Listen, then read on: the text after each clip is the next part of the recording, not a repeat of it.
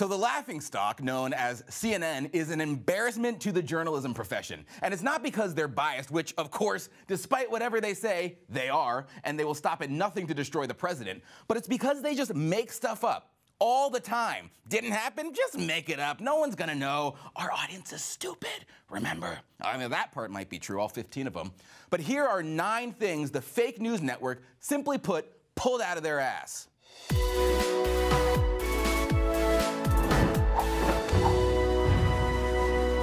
Oh yeah, guys, and by the way, it's not just 9 stories. It's 9 stories that we got time for. I got pages and pages and pages of stories of stuff they made up. But let's start with the obvious. Jim Acosta lying and saying he never put his hands on that White House intern when Sarah Sanders tweeted this, quote, "We will not tolerate a reporter placing his hands on a young woman." Abilio Acosta said, "This is a lie." Oh, is it, Abilio? Because it's hard to lie when there is video evidence. Oh, whoa, what is that you putting your hand on the intern? Looks like to me that you're putting your hand on a young woman. Now, I don't care if you think that it was just a love tap or a karate chop or a full-on assault. What is clearly not a lie is the fact that he put his hands on a young woman. That is not a lie. You cannot fabricate video evidence. That makes you the liar, Jim Acosta. Number 2. Their other White House correspondent, this guy, Jeff Zeleny, who's like their B-list guy that they wheel out whenever Jim Acosta's not available, also told a blatant lie. On Twitter, he said, quote, "President Trump declines to answer questions on South Lawn of White House today as he heads to Florida for a campaign rally tonight. It marks at least a week that he's gone without answering questions about his tweets or anything else in the news." But what happened literally the day before Zeleny wrote that tweet? Are you willing to meet with President Rouhani, and under what conditions? And have there been any preliminary discussions about something like that? I'll meet with anybody. I believe in meeting. The Prime Minister said it better than anybody can say it. Speaking to other people, especially when you're talking about potentials of war and death and famine and lots of other things, you meet. That kind of looked like the president answering questions, didn't it? Yes, the president had a whole press conference, but he hasn't answered questions about the news in about a week. This clown Zeleny just made that crap up. But dude, you've got to wait a bit before you rewrite history. You can't do it the next day, because then people will catch on. All right, number 3. Remember back in July when CNN breathlessly reported this fairy tale? Sources tell CNN that President Trump's longtime former personal attorney, Michael Cohen, has begun spilling the beans. One of the bombshells he reportedly wants the public to know is that then-candidate Donald Trump knew in advance and approved of that June 2016 Trump Tower meeting in which Russians promised dirt on Hillary Clinton. And these sources say Cohen is prepared to make that claim to special counsel Robert Mueller. Yes, that means collusion. That means impeachment. That means President Hillary Clinton. The one problem is it's a load of crap. We found out Lanny Davis was the primary source for the story, who later came out and said, quote, "Yeah, I should have been much clearer that I could not confirm the story." Oops. But CNN continued to run with the story as fact. Even other fake news outlets retracted their reports, as even Glenn sock puppet Greenwald had to admit. The Washington Post and the New York Post listened to that and they said, wait a minute, we independently confirmed CNN stories based on an anonymous source, and our anonymous source was Lanny Davis, who's now saying the whole thing is false. So they did what they had to do and what they should have done, which is they retracted the story. They outed their own source. They said our anonymous source is Lanny Davis, and we now retract it because he says it's false. CNN couldn't do that because they lied to the entire world. A shame. And guess what? In that same week, the same CNN hack who broke the Michael Cohen Lanny Davis story, Jim Sciutto, said that Trump, he did not consult with the director of national intelligence, Dan Coats, prior to revoking the security clearance of John Brennan. Remember, the entire media freaking out about that one. The only eensy-weensy tiny little problem with this, and that is that Trump did consult with Dan Coats. Again, oops.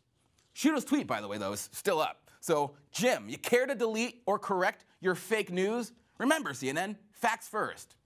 Guess not. Number 5.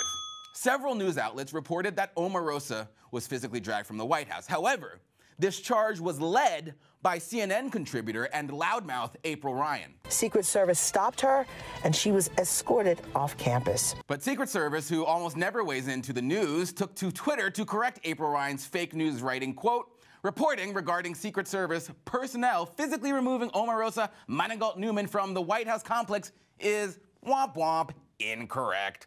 Sorry, April. Maybe you wouldn't be called a loser by the president if you weren't complicit in spreading lies. Oh, and hate, by the way, because you do plenty of that too. Number 6. Let's not forget the time CNN tried to help stage a protest by Muslims in London condemning the ISIS attack the day before that killed 7 people to make it look more compelling, like there's more people. Here you can see the cameraman moving the protesters into the shot, into the field of vision to make the measly protest that consisted of, I don't know, a handful of people look like it was bustling. See, look how many Muslims are disavowing ISIS, because after all, it's a religion of peace. And these Muslims are here to prove it.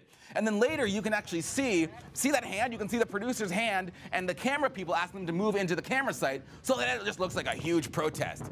Meanwhile, there's really not that many people there. But still, Snopes somehow reported this as false. It was never staged, saying, quote, nothing suggested that CNN staged the demonstrations to any extent greater than, of course, engaging the protesters and directing their positions, and asking them questions as part of a news segment. Yeah, so in other words, it's not a fake protest, but it's also a fake protest. It's not fake, guys. It just isn't real. For number 7. How could we forget their overzealous breaking news reporting on the existence of a totally fake dossier which Hillary Clinton paid for? In January of 2017, CNN reported that intelligence chiefs, including James Comey, briefed Trump on Russian operatives who claimed they had compromising information on the president-elect. Think Russian prostitutes and the P-tapes, you guys remember. But here's what James Comey said to Bret Baier. CNN reported at the time that you handed a 2-page executive summary of the dossier over to him. I did not. Now, I know it's hard because you're dealing with 2 liars, so it's hard to choose whom to believe when you've got 2 liars going up against each other. But then let me ask this, why would CNN update the story to take out any direct reference to Comey handing Trump the report?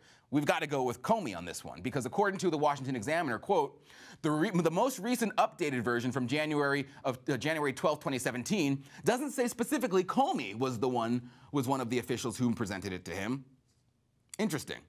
All right, moving on to number 8. Sometimes CNN is forced to fire people because their reporting is so atrocious. In June of 2017, 3 CNN staffers resigned over a retracted story about Scaramucci and Russia, of course citing an anonymous source, which means it could have come from anywhere. It could have come from the hot dog stand or the coffee shop across the street from the White House, or it could have even been completely made up. They reported, quote, the Senate Intelligence Committee was looking into the chief executive of a $10 billion Russian investment fund who met with financier Anthony Scaramucci before the inauguration. Of course, these media outlets have been reckless in their pursuit of this witch hunt, this Mueller witch hunt, to find anything Russia-related they can. And in this instance, it didn't turn out. It turned out to be not just a big nothing burger, but in fact, it turned out to be completely false. CNN fired the reporter, the assistant managing editor, and the executive editor of investigations for this huge blunder. And of course, finally, number 9, they're conspiracy mongering with 0 basis in fact. Chris Cuomo, with no evidence, suggests that Trump is sending signals to QAnon. He has his people at his rally that look for the number 17 as signs of truth. Q is the 17th letter in the alphabet. And they see Trump tweeting something like this: 17 angry Democrats. They take value in the number 17, a potential sign. Oh, it could be a signal, guys. Or it could just be that Mueller's team consists of 7 angry Democrats. They are engaging here in wild speculation, insane lies, and irresponsible conspiracy. And hey, that's just another day at the fake news network. CNN, you guys have no views, you have no facts, and you have no integrity, which is why everyone screams at the rallies, CNN sucks, because you do.